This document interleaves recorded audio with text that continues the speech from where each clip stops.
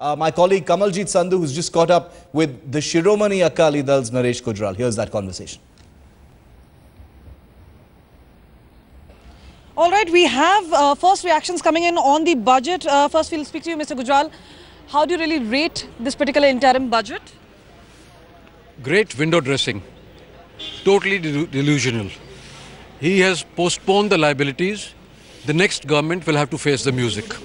Obviously, he's talked about great highlights, about the achievements, about fiscal deficit. He's also talked about one rank, one pension, which was something that the BJP was talking about all this while. So do you really think that you're satisfied as a person about the budget? Not at all satisfied. As I said earlier, a lot of the expenditure has been postponed. The same thing happened in '89 when Rajiv Gandhi presented the budget, and later when the next government came, they found that the economy was bankrupt. It is a similar situation now.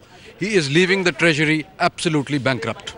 All right, Rajiv ji, do tell us, what do you really think about it? A lot of retorts also being made, especially regarding Mr. Modi saying, all that I've learned is basically from my mother and from Harvard, and that's how I've learned my hard work. No, look, I mean, I don't want to get into that, but I think what Naresh said, I agree with, that this is a budget that is very high on rhetoric. It's like a Bharat Nirman ad. It's talking, laying out what all they've done, but it fails to address the fundamental issue. The economy is in shambles. There's absolutely no doubt about it. There's a lot of numbers that have been put out there which are completely non-transparent. I do not agree that the fiscal consolidation is underway. I don't agree that the current account deficit is showing any signs of health in the economy, because bottom line is the manufacturing industry is in a slump, the economy is in a slump, and what he's done is essentially postpone the problem and put it in the court of the next government. You're talking about a lot of jargon of numbers, but specifically speaking, what are you most disappointed about?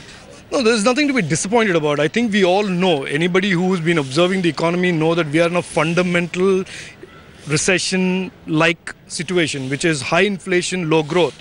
And I don't think a smart speech or trotting out data and numbers is the solution or is going to solve this. This requires decisive leadership, huge boosts of investments, and this is not about numbers and statistics, which is what unfortunately has got us into this situation for the last 10 years. He basically said UPA 1, UPA 2 are the best performing governments as far as finance was concerned, and even if there was a global slump, the Indian economies didn't really face that. Rupee was going much stronger. How do you really see that? No, I think the Indian economy has been, in the last 3, 4, 5 years, it's been in a deep slump. I think there is, if you start denying that, you're expecting the people of India to be foolish and naive. People of India aren't foolish and naive. The economy has been in a deep problem for a few years. None of this is going to solve this. This requires, like I said, a new government to come in and have a completely new economic outlook. On a basis of 10, how would you rate the budget? I would rate the economy as 3 out of 10, and I believe the budget does nothing for the economy. All right, thank you so much for speaking to us. So obviously, first reactions coming in on the budget. Not many people are very happy with saying it's a basic rhetoric, but we'll really have to see as to what really other people also have to say. Most people, especially the industry, is yet to react on this.